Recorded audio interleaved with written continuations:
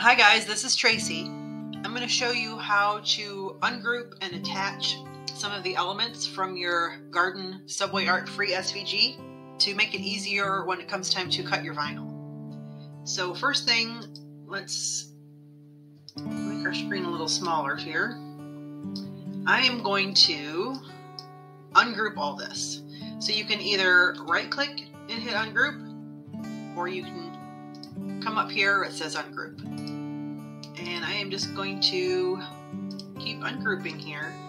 This flower section, I know I'm not going to ungroup, so I'm actually going to hide that. And I will explain that why in a little bit.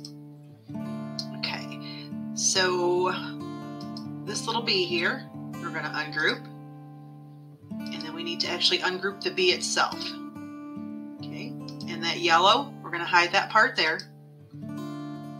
This bee here, let's ungroup this one. Same with this little guy. And then we're going to hide that yellow. Ladybugs, let's ungroup them. And this little guy, I'm going to hide that whole thing all together. And again, I'll explain that why in a second. Ungroup this. And we're going to hide that. And this dash line here, we're going to hide.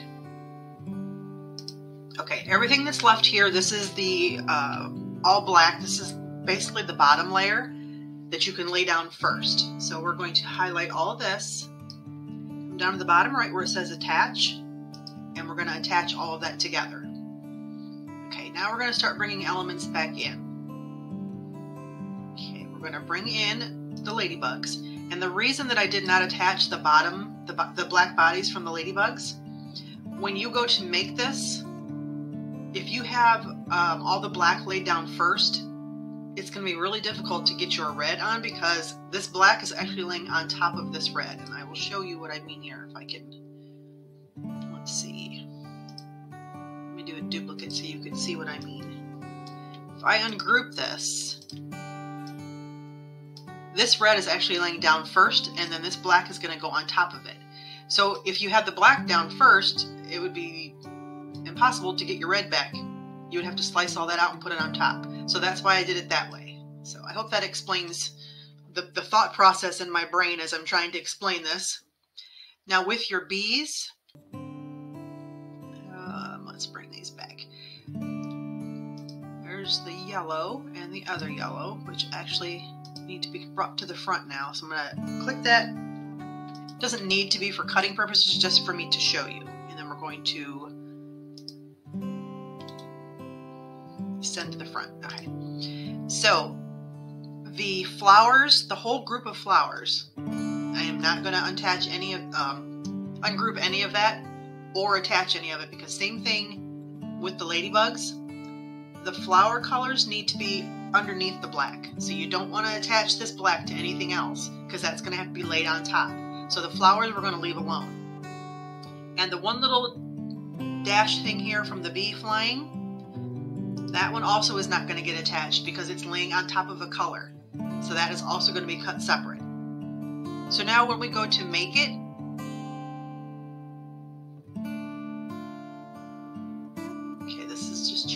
to a larger mat, the 12 by 24 mat, but you can see that all of this right here is going to cut together, and then these are your separate pieces. All your red,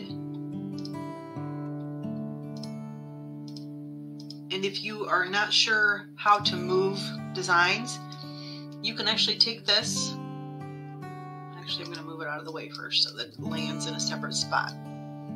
Click on your dots. Move object over here.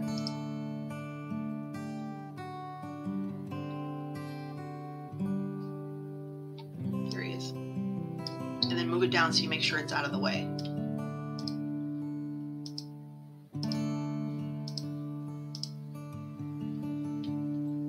Okay, and then when you line up your vinyl on your mats, just make sure that you have them within the borders that you need.